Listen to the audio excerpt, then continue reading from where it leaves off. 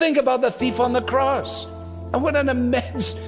I can't wait to find that fellow one day to ask him, how did that shake out for you? Because you were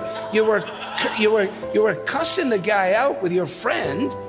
You'd never been in a Bible study. You never got baptized. You didn't know a thing about church membership, and yet you made it. You made it.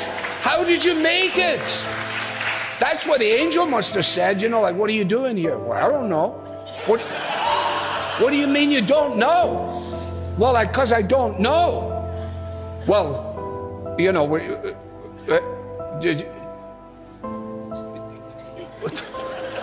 excuse me, let me get my supervisor. They go get the supervisor ranger. So, wait, just a few questions for you. First of all, are you clear on the doctrine of justification by faith? The guy said, I never heard of it in my life. And what about, let's just go to the doctrine of Scripture immediately. This guy's just staring. And eventually in frustration, he says, on what basis are you here? And he said, the man on the middle cross said, I can come.